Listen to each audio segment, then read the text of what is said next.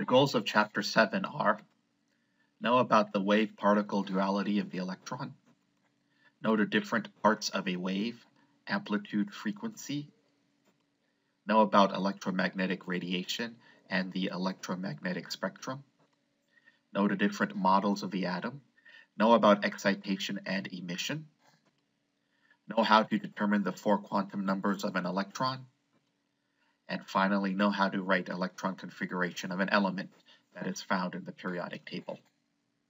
Let's begin our venture into Chapter 7.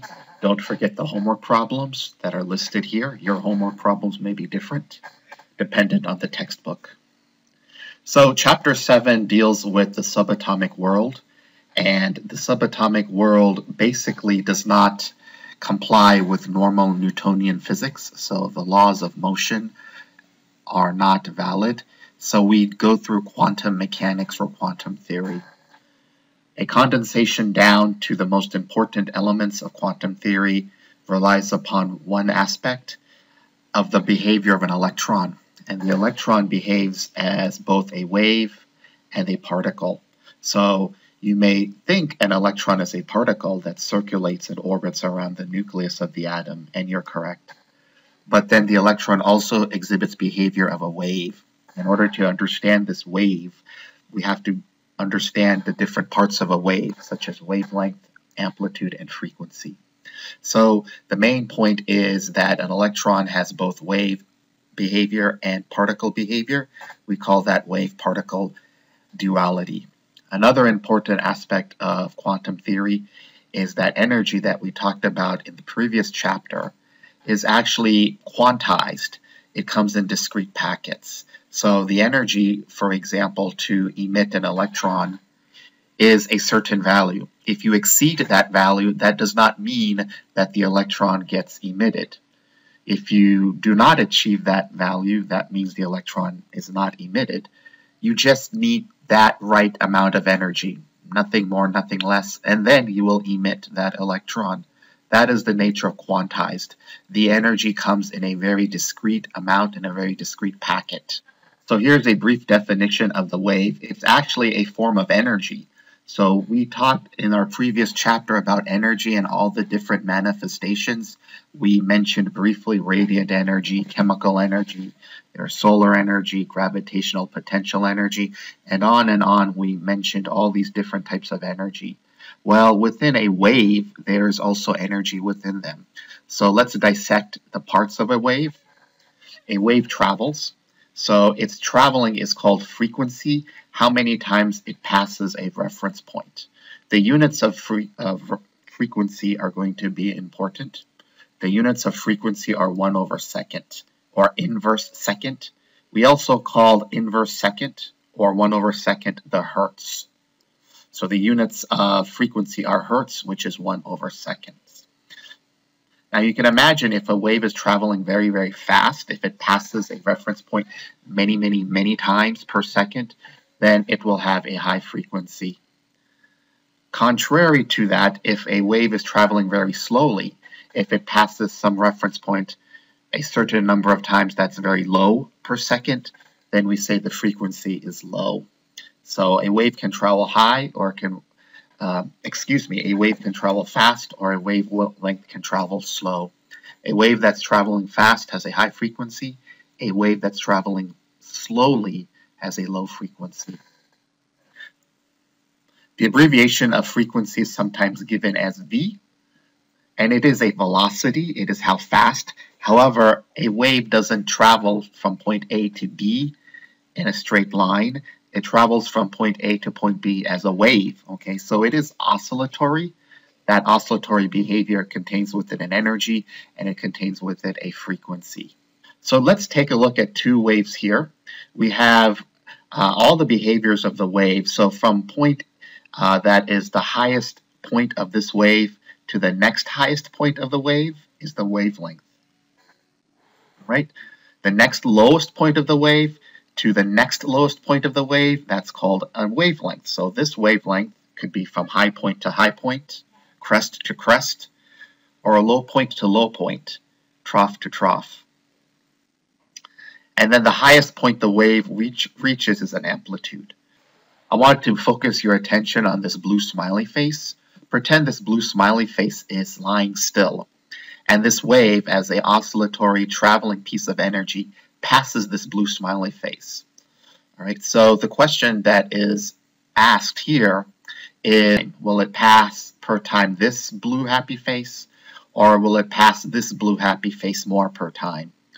And the answer is that this bottom wave actually passes through this blue happy face faster. So this wave here at the bottom has a higher frequency. Remember our definition of frequency. Frequency is nothing more than how fast a wave travels. So the wave is traveling faster and passing through this blue happy face. This wave is traveling slower, and it does not pass this blue happy face as much. There's a relationship between wavelength and frequency. So wavelength is from top to top or bottom to bottom. So look at this wavelength with a frequency that is this, and look at this wavelength here, okay, from top to top, which has a frequency of this. Now we've already established that this wave travels faster and passes this point, this arbitrary point, more than it does the above wave. But look and compare the wavelength versus the frequency, and we'll automatically see that the wavelength and frequency are an inverse proportion. They are an inverse function. So the larger the wavelength, the lower the frequency. The lower the wavelength, as shown at the bottom, the higher the frequency, the faster it travels. The electromagnetic spectrum is a series of waves at different wavelengths and frequencies. But it's not one wave, it's actually two waves that are traveling perpendicularly together. One wave is the electric field wave, and the other wave is the magnetic field wave. These are traveling at 90 degrees to one another. This E with an arrow over it represents a vector, so it's an electric field wave. And this B with the arrow over it represents a vector. It's a magnetic field wave. So the electromagnetic spectrum is a window that contains many different types of waves. It contains X-rays, it contains ultraviolet waves, it contains infrared waves, it contains waves that we can see, that is color. This is the visible region of the electromagnetic spectrum. It contains microwave waves, etc., etc. So this is a whole window. It is a whole area, and housed within these areas are these different types of waves, each with their own frequencies, each with their own energies, each with their own wavelengths. So here we see James Maxwell's original proposition that the electromagnetic spectrum is a series of electric field waves, shown here in red. Traveling perpendicularly is magnetic field waves. So this is the E field wave. The magnetic field is the B field wave. They're traveling orthogonal to each other or perpendicularly to each other, and they're propagating through space. This has an energy. And this is how the electromagnetic spectrum is visualized. Electromagnetic spectrum waves travel at the speed of light, 3 × 10⁸ meters per second. This is a very important constant to know and recognize, and possibly it would be good to memorize. It definitely would not hurt. And this is the relationship. The wavelength times frequency is this velocity v, the speed of the wave. But when you're talking about waves that are in the electromagnetic spectrum, these two perpendicularly fields, then the wavelength times the frequency is the speed of light. So all waves in the electromagnetic spectrum essentially travel at the speed of light, which is 3 × 10⁸ meters per second. So here are the different wavelengths, here are the different frequencies, and the type of radiation. Again, it's worth reiterating that these travel at the speed of light, number one, and number two, these are E field waves perpendicular to B field waves that are being traversed through space. Once again, let me reiterate, these waves here travel at the speed of light, 3 × 10⁸ meters per second, and it is an electric field wave and a B field wave, each traveling mutually perpendicular to each other. When you have those two rules, then you're talking about energy in the electromagnetic spectrum. So we have gamma rays. Notice here, very high frequency, very low wavelength. At the other extreme, we have radio waves, very low frequency, but a very, very large 10⁻11th wavelength. So kind of, low power in this spectrum or in this region of the electromagnetic spectrum, I mean, radio waves really cannot harm us or kill us in any way. And then at the other end, we have some very harmful and dangerous radiation, gamma rays, very high frequency, very short wavelength. These can cause damage. Even at high enough doses, X-rays and UVs can cause damage. If you look at a slither of the electromagnetic spectrum, we see, this is the visible region, Roy G. Biv. Red light is here, kind of low end on the energy field. And then we have violet, which is kind of on the high end, energetically speaking. By energy, I mean energy in joules. And so this slither right here is a small portion of the electromagnetic spectrum. This is what we can see. We really can't see these other energies or other waves of the electromagnetic spectrum, though we can use them. There's a tremendous amount of utility, whether we can hear them, such as the radio waves. We use them, such as heat lamps, to warm our food. Sometimes we use these for hearing, so audio. And then here's the visual region of the electromagnetic spectrum. And then the diagnostic realm of the electromagnetic spectrum. And then sort of the very dangerous realm of the electromagnetic spectrum. It spans from 10 to the 4th hertz to 10 to the 20 hertz. So here's the visible region of the electromagnetic spectrum. It's actually white light. And when you take white light and pass it through a prism, you get all of this, all of its different deconvoluted colors. Roy G. Biv is the acronym that is used to discuss this. So each of these colors has an energy associated with them. The energy is kind of low for red, but then as you go all the way to violet, the energy sort of increases. It's not energy that could really damage us.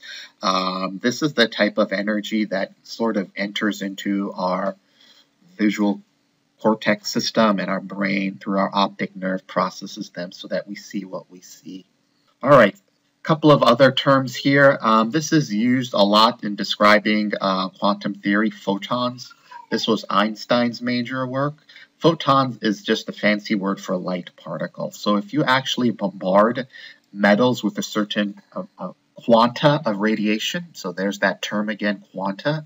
If you bombard energy, if you bombard a substance or a metal or any element with a quanta of energy, electrons can get emitted. So it's not an oversaturation. If you do too much energy, all the electrons are going to leave. No, it's just that amount and that amount only. If you exceed it, you don't get a release of an electron. So there's a quanta, or also discrete energy packet. Hit a metal or any element with a quanta, and then you release photons. So these photons actually result, it's much more complicated than this. It actually results more as electrons relaxing. When an electron relaxes, it releases energy, and that radiation can be in the form of photons. So we'll talk more about this downstream in these lecture notes. So just as a reiteration, the speed of light is equal to the wavelength of a wave in the electromagnetic spectrum times the frequency of the wave in the electromagnetic spectrum. We usually designate wavelength in nanometers, and we usually designate frequency in units of hertz. And then finally, another equation that's worth mentioning is energy. So E is equal to hc over lambda. That is a derivation of a form of Planck's equation, where E is equal to hv. I want to bring your attention to this h. This h is Planck's constant. Okay, so 6.63 times 10 to the minus 34 joules times seconds is Planck's constant. No need to memorize it, but it tells you that all of the electromagnetic spectrum, those regions, have an energy. It can be very high energy, such as gamma rays, which can have a detrimental effect on your health. It could be very low energy, such as the visible region, which is an energy that your eye can see and process into a color. So let's do this practice problem here. The energy of a photon is 5.87 times 10 to the minus 20 joules. So 10 to the minus 20 joules, I mean, very tiny amount of energy. You can see Planck's constant here, h, used in this equation, 6 6 times 10 to the minus 34. Again, very, very small numbers. However, in the subatomic world, this is magnificent, okay, because we're dealing with beneath the level of the atom. Looking at the answer, we'll utilize two equations here. The speed of light is equal to wavelength times frequency, and E equals hv. And we'll substitute for v, c over lambda.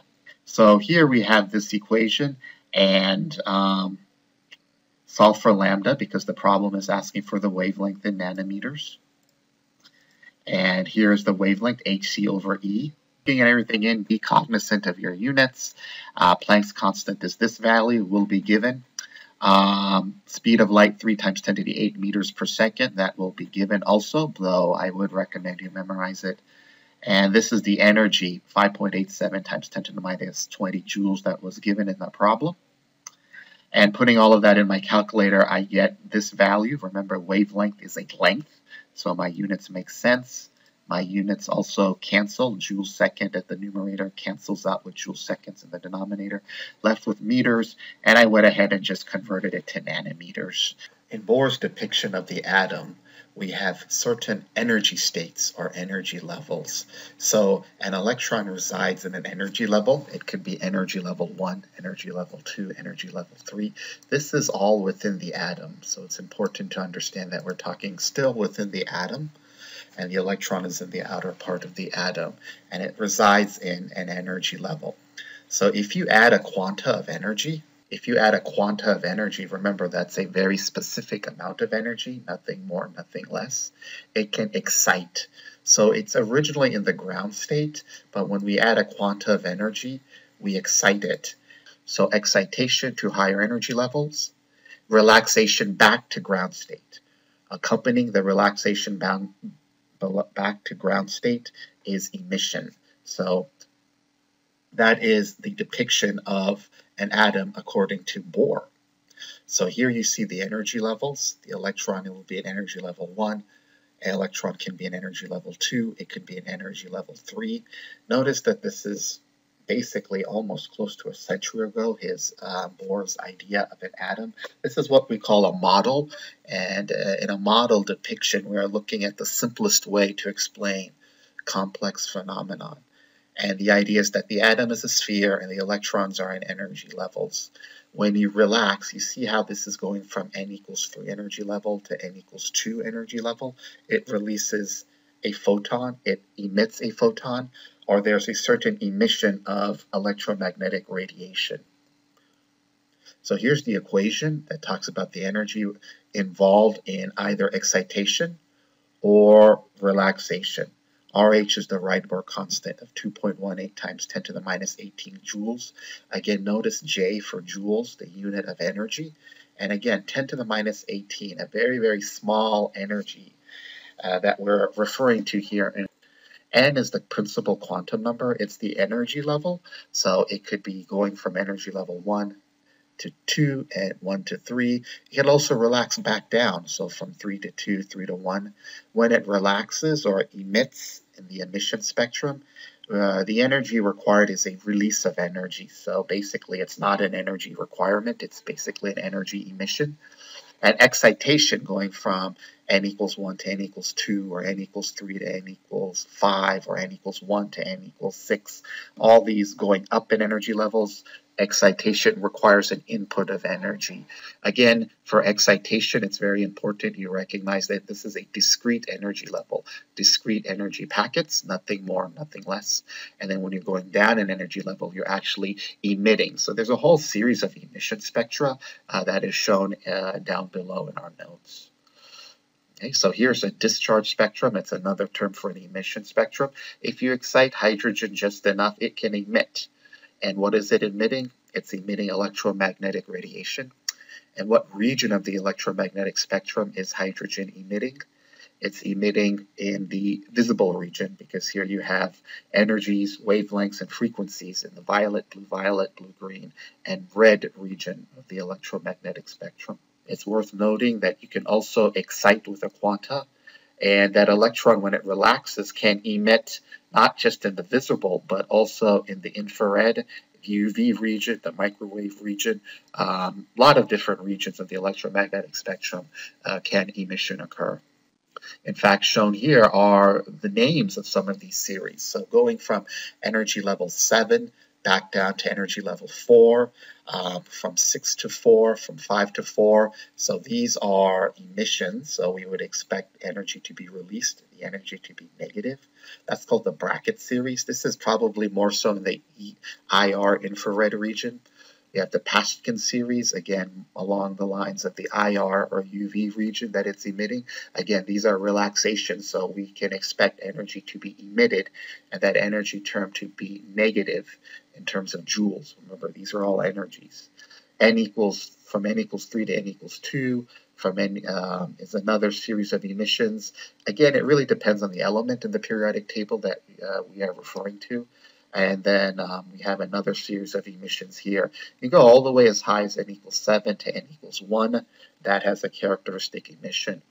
Again, notice the down arrows. We are relaxing. The electron is going back to its ground state, the original state prior to the excitation via a quanta of energy. These arrows were pointing up. That is an energy that's required. That's an energy input. Now, this infinity sign basically simply means that the electron has been ejected or emitted from the atom. That is called the ionization energy, and it's very different than what we're talking about here. We're exciting the electron within the atom, within energy levels within the atom. There's another separate point where we can hit just with enough quanta of energy and the electron is gone from the atom. It's completely liberated from the atom. The electron, cloud, everything associated with it is gone. And that's the ionization energy. That is not what we're talking about here. We're talking about exciting an electron within energy levels that reside inside the atom. So here are different series. Notice here we're talking about hydrogen, and then the key word is emission, emission, emission, emission. So relaxation back to the ground state. All these different series, all these different discharge spectrums are in different areas of the electromagnetic spectrum. For hydrogen, you saw a little bit of the visible discharge spectrum in the figure above, but they can also go in the UV and IR region of the electromagnetic spectrum. All right, let's take a look at this exercise here. What is the wavelength in nanometers of a photon emitted during a transition of n equals 6 energy state? So that's its initial energy level. And its final energy level is n equals 4. So what is the energy involved? Well, it's not asking for the energy involved, but it's asking for the wavelength. So we can calculate the energy and from there get to the wavelength. All right, we'll use the Rydberg equation to solve this problem. The RH constant is 2.18 times 10 to the minus 18 joules, 1 over the initial energy level minus 1 over the final energy level. The problem stipulates our initial energy level is 6 and our final energy level is 4. So let's plug those numbers into the denominator of this equation. And when we do that, our initial is 6, so 1 over 6 squared. Our final n level is 4, 1 over 4 squared. So we're going from 6 to 4. That's a relaxation. And that's a relaxation that it means it's emission. So we are emitting, going back to the ground state. In this particular problem, the ground state is n equals 4. When I do all of this in my calculator, I get a change in energy of minus 7.57 times 10 to the minus 20 joules. The question asks for the wavelength. So the wavelength, most of these travel at the speed of light, if you're talking about a photon. So we'll use this equation here, this version of Planck's constant. We know that electromagnetic waves travel at the speed of light. So lambda v equals c. So doing that math here and plugging in all the terms, I get a value of 2,627 nanometers. So that's the wavelength of light that is emitted when a photon goes from n equals 4 to n equals from n equals 6 to n equals 4. Remember, the energy sign is negative. The delta E is negative because we are emitting, we're relaxing. Now comes the next level of maturation in our idea of the atom. So remember, Bohr talked about the electron existing in energy levels, n equals 1, n equals 2, n equals 3, and so on and so forth. If the energy level is n equals infinity, you essentially kicked out the electron from the atom. But within the atom, the electron exists at energy levels. What de Broglie did was he came up with the idea that electrons reside in orbitals. So the fact that electrons are not particles that are circulating. Remember at the very beginning of this lecture, we mentioned that electrons are not just particles, but they are waves as well.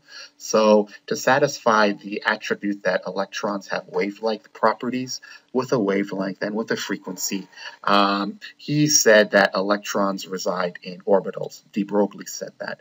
And he came up with the de Broglie equation.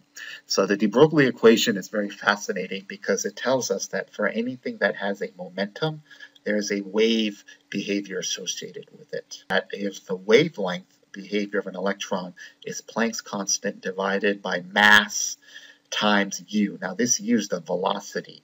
And remember, electrons are moving, but an electron is a particle with mass, and we're essentially giving a particle with mass and solving a wavelength for it. So really, de Broglie is kind of merging or synergizing the two behaviors of an electron, the wavelength behavior of an electron and the particle behavior of the electron. And it's all sort of enveloped in this equation. Once again, h is Planck's constant, m is the mass of an electron, and u is the velocity of the electron. This is velocity as in speed, as in meters per second or miles per hour. So let's do this practice problem here. Calculate the de Broglie wavelength of a tennis ball moving at 68 meters per second. And the mass of that tennis ball is 0.06 kilograms. Now remember what de Broglie's initial hypothesis was. Anything that's moving, so that would be your velocity v, and anything that is moving and has mass, so this particular tennis ball has a mass of 0.06 kilograms, has a wavelength behavior to it. All right, so that is de Broglie's initial supposition. So this problem is asking us to calculate the wavelength of a tennis ball moving. So we would never think of a tennis ball that's, you're playing tennis. You cannot really think of a tennis ball that's, in the tennis court as you're batting it with a tennis racket, that moving tennis ball having a wave-like property, more so than just having a wavelength. And de Broglie is saying it does have a wavelength. And then part B is comparing that wavelength associated with a moving tennis ball with the wavelength of a moving electron, the same speed, 68 meters per second. All right, remember de Broglie's supposition, anything with mass and is moving has a wavelength behavior to it. Now here's the mass of an electron, okay, 10 to the minus 31 kilograms. So obviously here we have a dichotomy, something that's 0.06 kilograms with this speed, and then something, a subatomic particle, that's moving at the same speed, but is very, very, very, very extremely light in terms of its weight. So let's plug it in and see the wavelength attributes of each of these moving particles, a moving tennis ball and a moving electron. So I plugged in this into the de Broglie equation. H is Planck's constant. I fully derived the units of joule as kgs meters squared per second squared, so that's the full identity of the joule. And the mass is in kilograms, and then my velocity is going to be here, 68 meters per second. So plugging everything back into our de Broglie equation, H is Planck's constant, joules per second, but I sort of convoluted the joule into kg meter square per second square, so that's my joule, kg meter square per second square, joule times second. M is my mass, 0.060 kilograms, and this is my u velocity. Sometimes velocity is also called v, and it's moving at 68 meters per second. So notice our mass is in kilograms. We do that to get our units to cancel out, so the kgs cancel, the meter cancels out with this meter, and the second cancels out with this second, and then another second cancels out with that second in the numerator, and we're left with units that are in meters, which is a wavelength. Wavelength is a length, and we're getting something that's 10 to the minus 34 meters. So when you're playing tennis and the ball is moving at 68 meters per second, It's really very little wave particle behavior associated to it. More of a particle behavior than a wave behavior. Now contrast that, the exact same equation, but this time it's not a tennis ball, it's an electron moving at the exact same speed. And when we do that, we have joules per second. Again, joule is kgs meter squared per second squared. And the units of Planck's constant are joules times second. This is the mass of the electron, and this is my velocity v, though in the equation it's listed as u as the variable. And we get something that's really on par in terms of measurability. It's really on par in terms of being able to be quantified or detected by chemical instruments. So the wavelength of 10 to the minus 5 meters, that wave behavior is more wave-like than particle-like. So the electron has a lot of wave behavior besides particle behavior. Contrast 10 to the minus 34 is the wave behavior for a tennis ball versus 10 to the minus 5 as the wave behavior for an electron. Both are moving at the same speeds, and you begin to get the picture that in the subatomic world, things are more wave-like just as much as they are particle-like.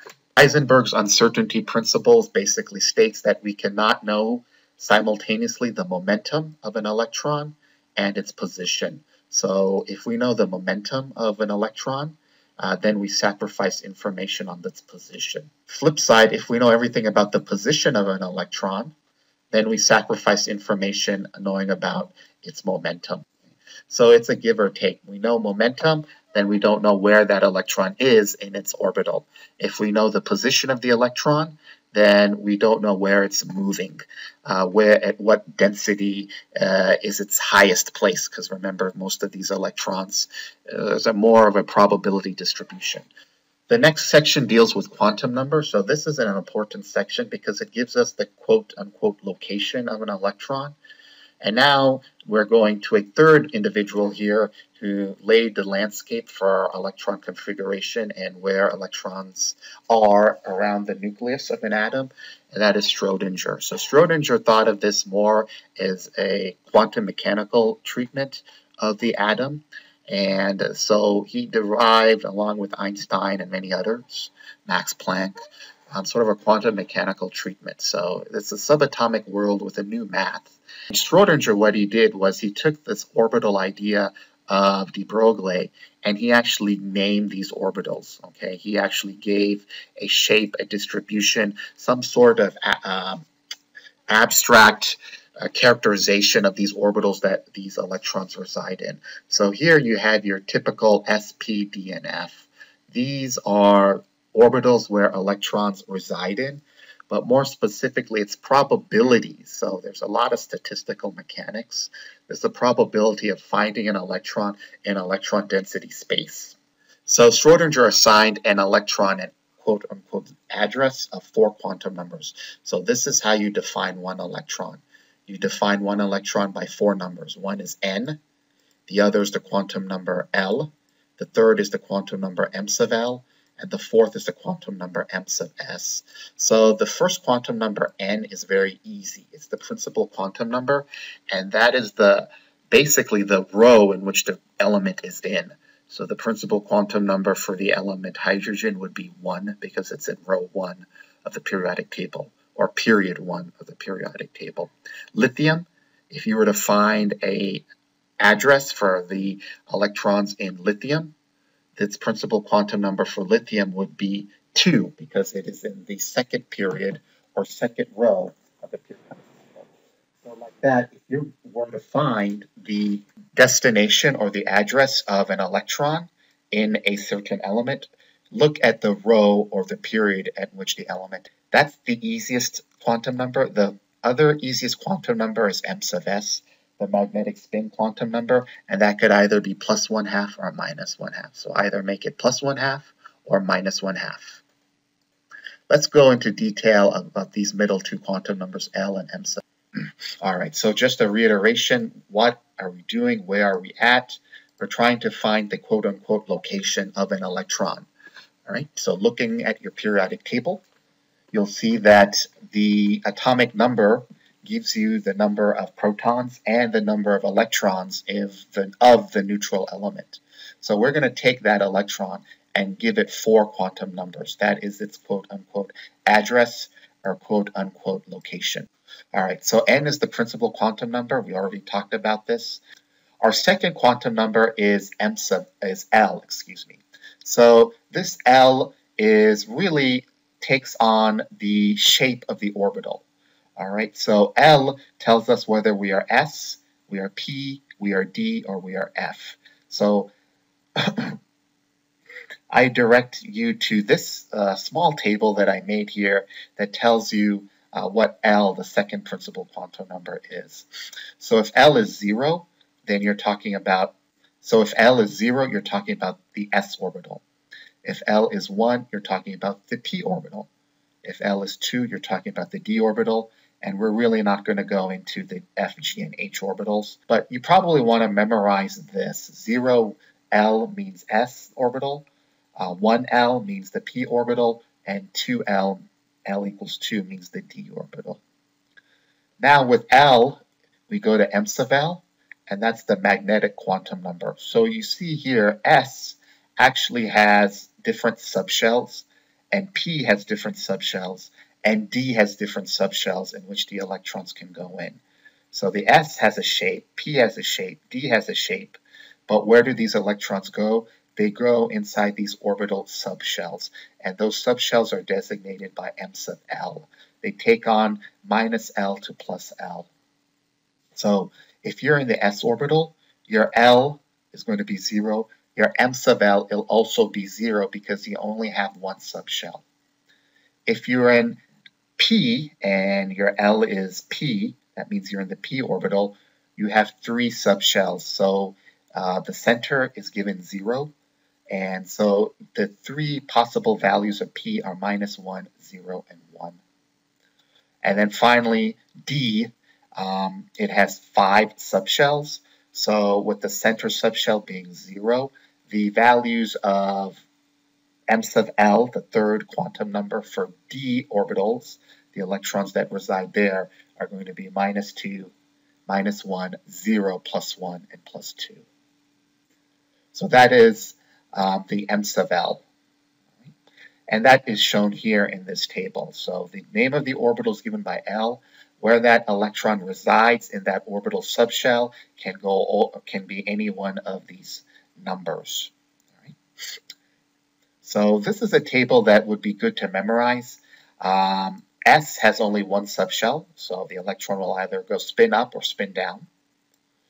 P has 3 subshells for a total of 6. So here in designation minus 1, it will go spin up or spin down. In designation this one 0, it can go spin up or spin down. And in designation this one 1, it can go and spin up or spin down. Okay, so 2 electrons here, 1 up, 1 down. 2 electrons here, 1 up, 1 down. And 2 electrons here, 1 up and 1 down. Total of 6 electrons. Same thing here. 2 electrons here, 1 up, 1 down. 2 electrons here, 1 up, 1 down. 2 electrons here, 1 up, 1 down. 2 electrons here, 1 up, 1 down. And 2 electrons here, 1 up, 1 down. 2 electrons, 4 electrons, 6 electrons, 8 electrons, 10 electrons total housed in the D orbital. All right. And our fourth quantum number is spin quantum number. Very easy. This electron can either be spin up or spin down. The etiology of this comes from how these electrons behave underneath a magnetic field. So when an electron is placed in a magnetic field, it can either orient with the main magnetic field or orient against the main magnetic field. I'm not going to emphasize this terribly, but these are what the orbitals look like. L equals 0 is the code for S. And this is the easiest orbital to recognize or to visualize because it's just a sphere. So the probability of finding electron density in an s orbital approximates a sphere. For L equals 1, the p orbitals, so L equals 1, that's code for a p orbital. The electrons are residing in the p shell. And this would be the electron density profile. It's sort of like a dumbbell shape along the x, y, and z axes. And you notice that center portion here where the two lobes meet, that's called a node. And that is an area where there's no electron density. Electron density is going to be in these sort of dumbbells above and below the node. So that is the shape of the p orbital, okay? The probability of finding an electron. And then finally, if L equals 2, that is the key code for an electron that's residing in the d orbital, and these are the shapes of the d orbitals. Notice there's 5 spots here, 5 subshells. There's 3 subshells in P, and there is only 1 subshell in S. This 1, 2, and 3 represents the principal quantum number, so 1s, principal quantum number 1, 2s, principal quantum number 2, 3s, principal quantum number 3. So what's the principal quantum number for these guys? 2px, 2py, 2pz. The principal quantum number is going to be 2. And here we have 3d's, 3d x squared minus y squared, 3dz, all the different 3d orbitals. The principal quantum number n is going to be 3 because this is a 3d orbital. All right, to get into practice on how to do quantum numbers, let us do this problem here. What are the write the 4 quantum numbers for an electron in the 3p orbital. So let's go ahead and do that and check our answers. All right, so 3p orbital. So let's go back up here. This is for the 2p, but 2p or 3p, they're just going up in 1 energy level. These are the shapes. Remember, these have subshells, so this is 1 subshell. An electron can go spin up or spin down. An electron here can go spin up or spin down. And an electron here can go spin up and spin down. So there's a total of 6 quantum number terms, and each of these terms has 4 values. A 3p orbital will tell us that our first quantum number n is going to be 3. So what is L? Okay, so it's a p orbital, and for a p orbital, L equals 1. So all of these guys, the second quantum number is going to be 1. So let's go back to this table here. We already got n, which is 3. We got L because it's a 3p orbital, and p has an L of 1. And let's go to this here. So the values of m sub L are going to be -1, 0, and then +1. So let's go back down here. This is our 3p orbital. Okay, actually this is 2p, but 3p is going to be the same. It's just 1 energy level higher. So this is going to be -1.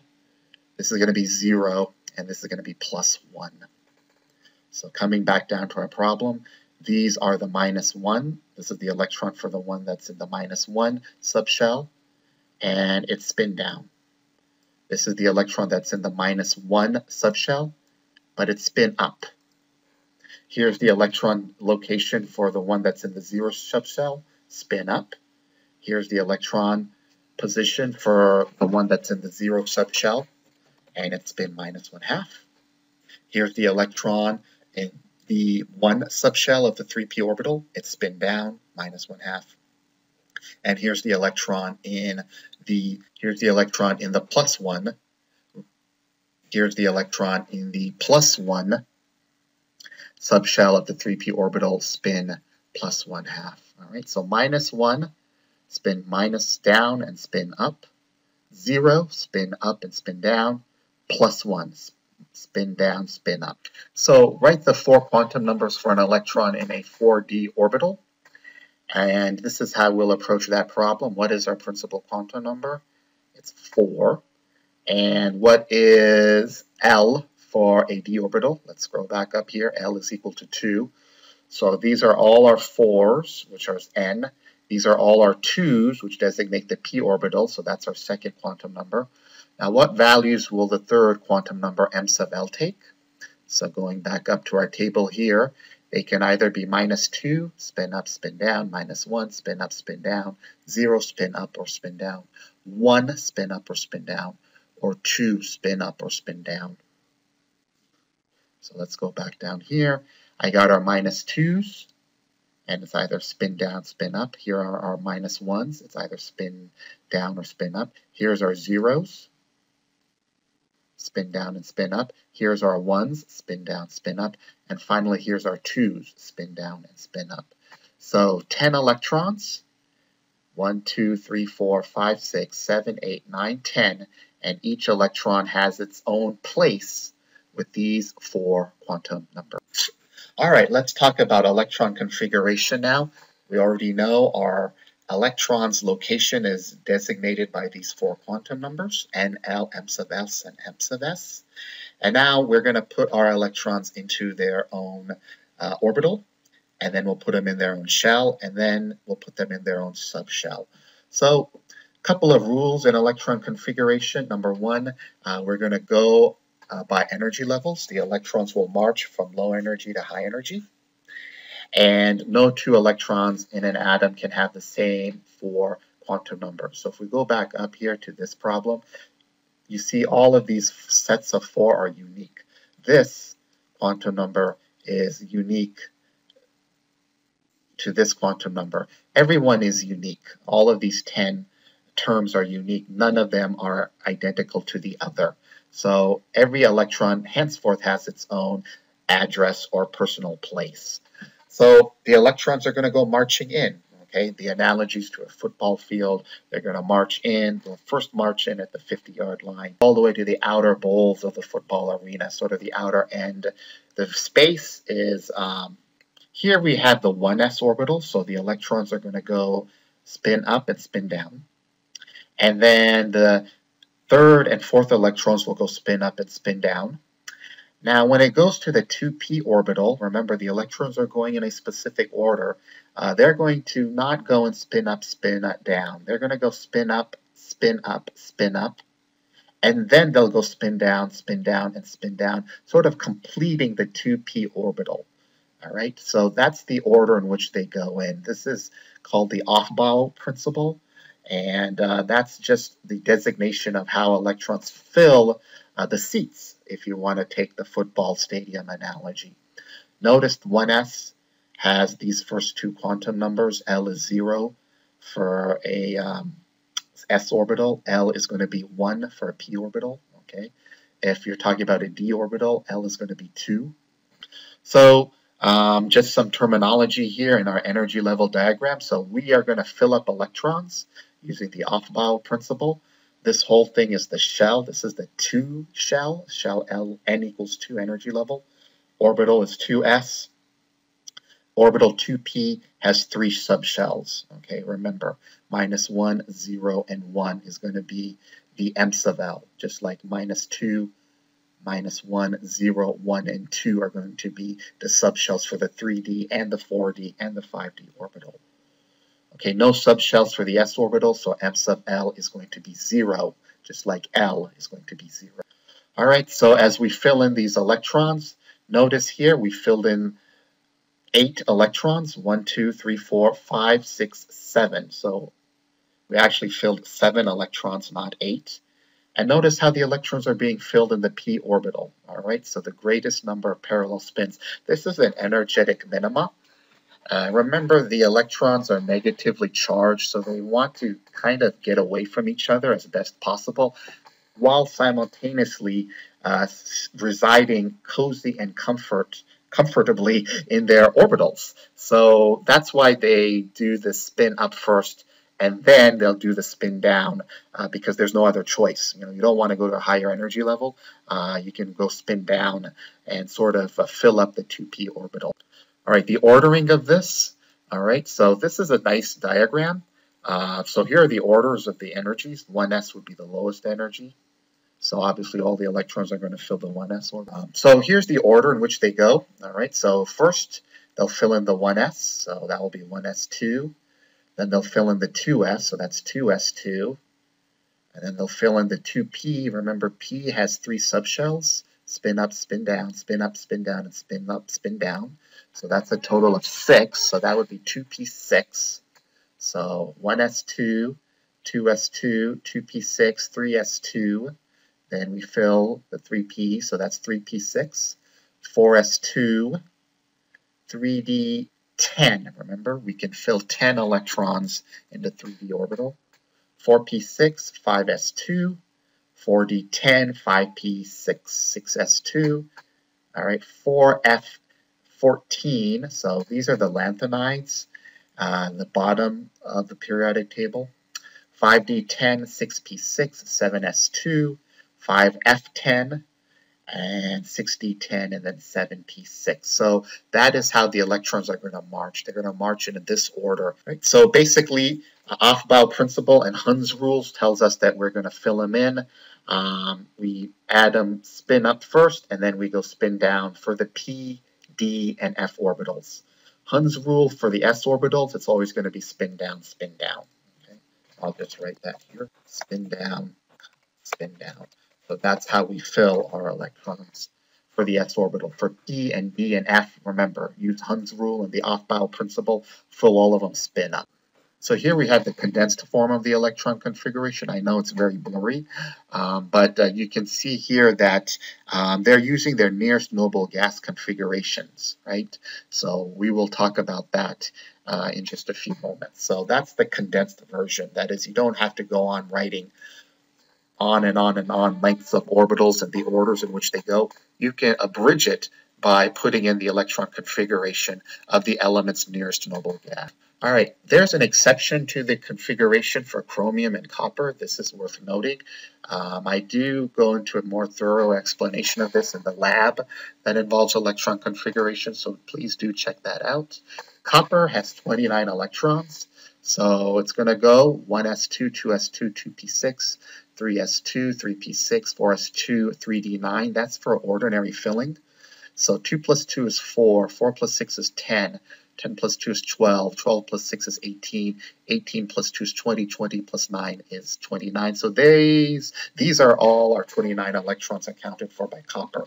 Remember, there's no ions here, so we're not giving any electrons or taking any electrons away. Right? And so each of these 29 electrons can be defined by 4 quantum numbers. 3d9 is, well, one electron is missing to become completely 3d10.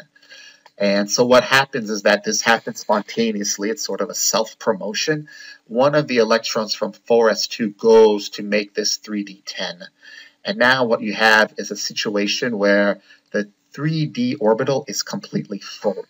And we say that in this sense, the 3d10 being completely full and the 4s being half full is much more energetically stable than the 4s being completely full and the 3d having this weird situation where one electron is missing.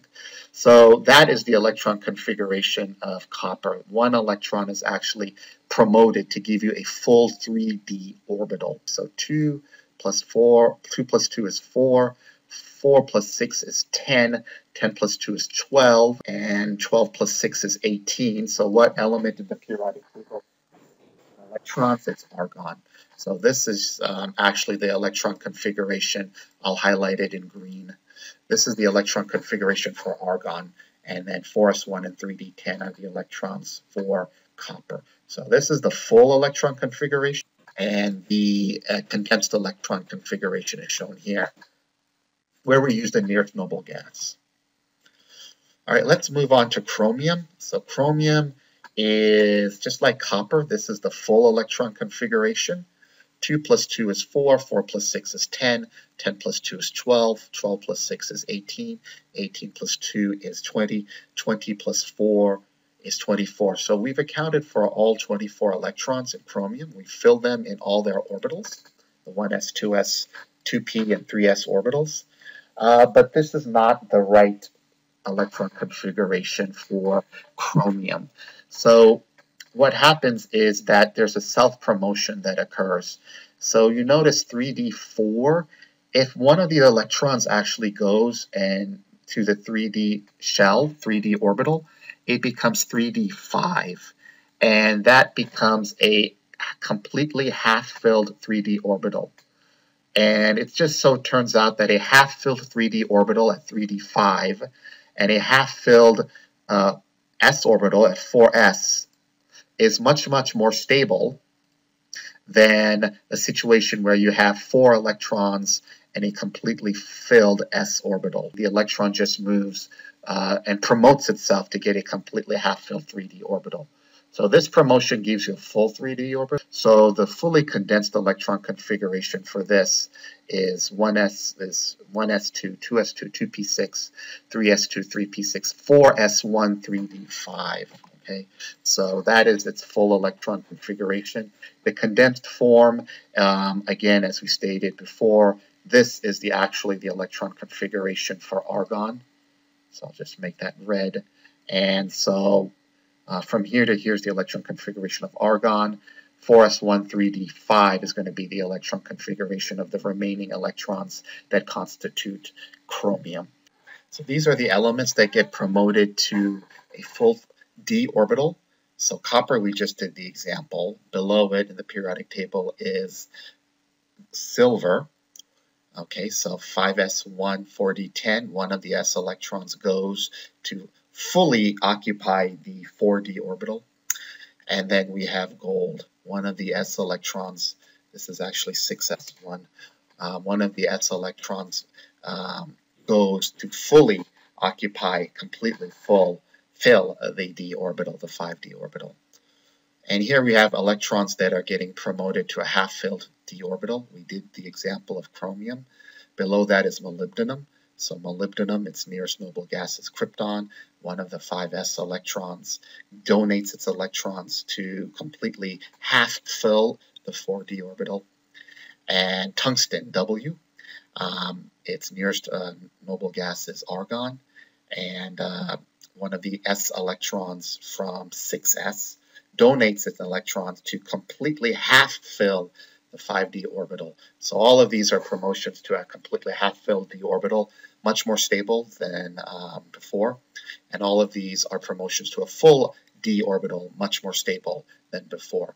So here's a handy guide of the periodic table and what orbitals the valence electrons are in. Valence is another term for outer electrons.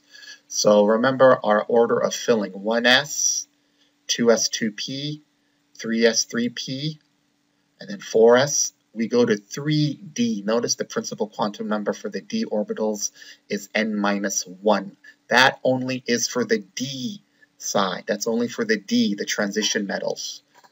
Then we go back to 4p, and then we fill 5s, and then n-1d. So it's the 4d electrons we fill.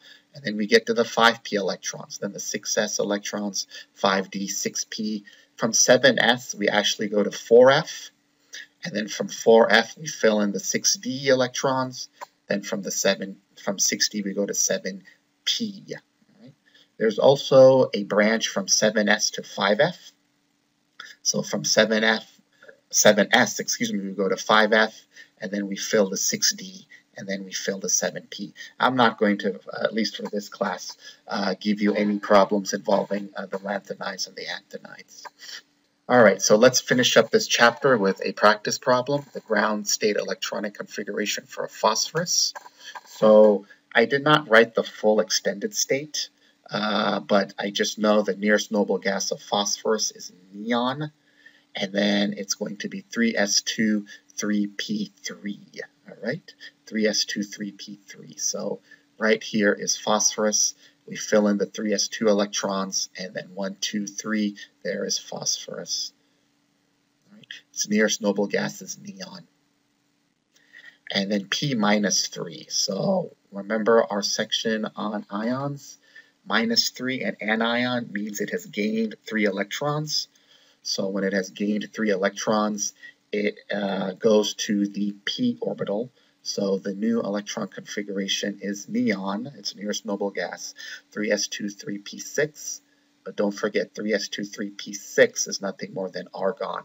So argon is the electron configuration of p-3.